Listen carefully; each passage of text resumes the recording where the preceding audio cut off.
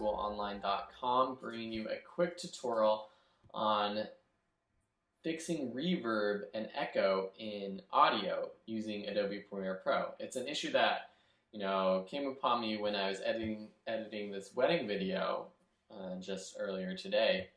And I have this audio from the 7D DSLR camera, and there's just so much audio, echo and reverb that I want to try to get rid of.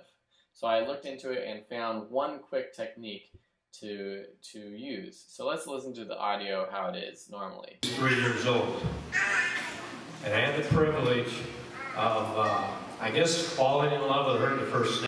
So as you can see, there is a lot of echo and reverb coming from this big banquet hall. So go ahead and add the dynamics filter to this audio.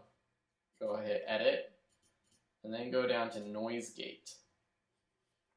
And just leave it at its standard settings. And let's listen to it. Today. And unfortunately, she has me wrapped around her finger. I don't want anybody to tell her that. Now, I've also had... So it's doing a little bit to get rid of that echo, because basically what it's doing is when he's speaking, the filter is allowing the audio to go through. But when he's not speaking, when he ends speaking, it drops the audio out. And so basically when he stops speaking, it cuts out the audio, and that therefore cuts out some of the reverb.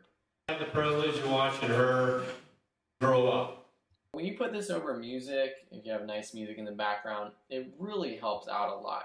You can play with these filters, the attack, release, and hold, which basically changes how soon the audio is affected, and then the threshold is basically at what decibel is audio taken out.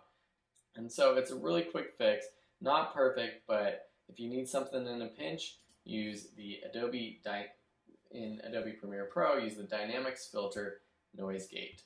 Thank you so much for watching. If you have any questions, please let me know. Otherwise, we'll see you in another lesson. Check out videoschoolonline.com for more, and be sure to subscribe to this channel, comment down below, and share with your friends. Bye.